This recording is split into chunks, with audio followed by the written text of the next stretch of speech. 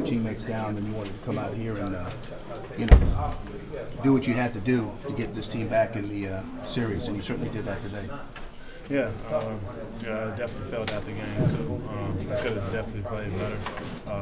Whether it was just doing other things on the court. Players have games like that in the playoffs, but it's about if they can bounce back and come back and get a victory or get a win, or just step up their game to another level. My focus, since game 2 was just getting myself back into the series and getting myself back into the game and just focusing in. You always say that sometimes players feed off the crowd. I mean, it was nice to be home. Obviously, you guys got the early jump and never look back until the second half. Talk about that and the crowd getting into it.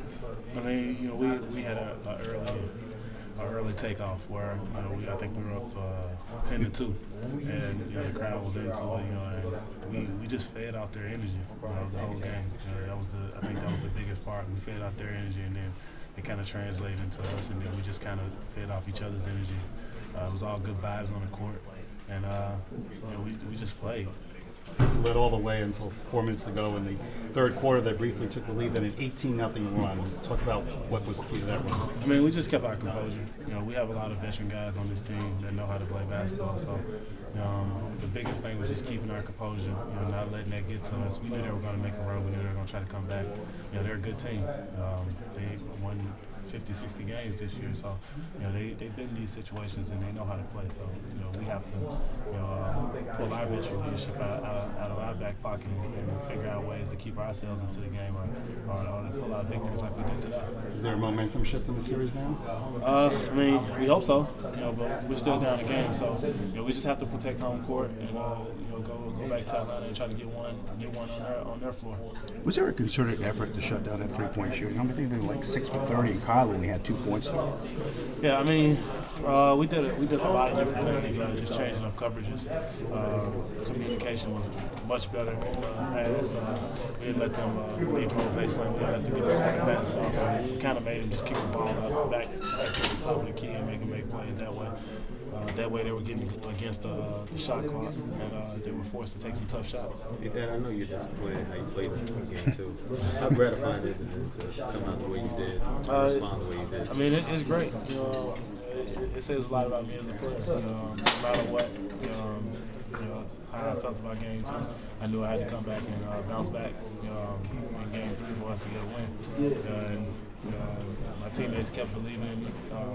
One of the biggest things about game 2, I took hard on myself where I walked in and I told them, I said, guys, I'm sorry, I didn't give you guys anything tonight, and they stuck behind me.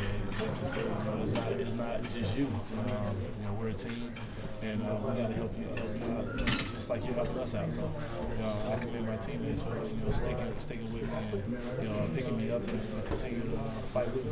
When maybe it's even more pronounced when you're an 8th seed, but if there were any doubts creeping in about whether you could beat this series, is that when you beat them the way you did today? Does that kind of give you erase any doubt you might have had? I mean, we didn't have any doubt at all.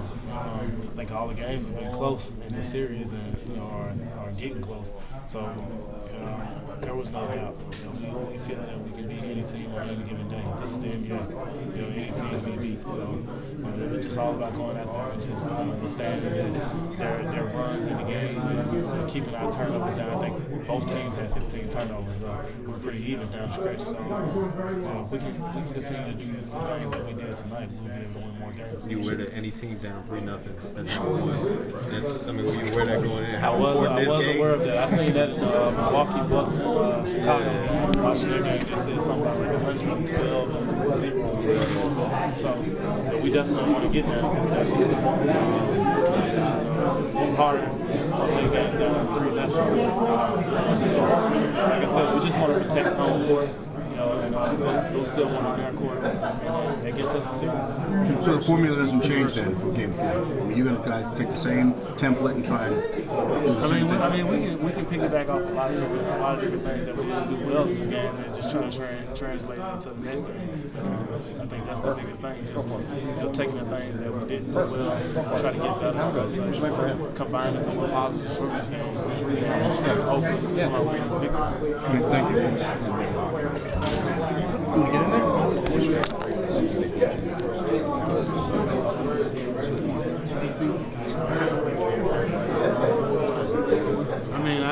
don't know what's going through their head.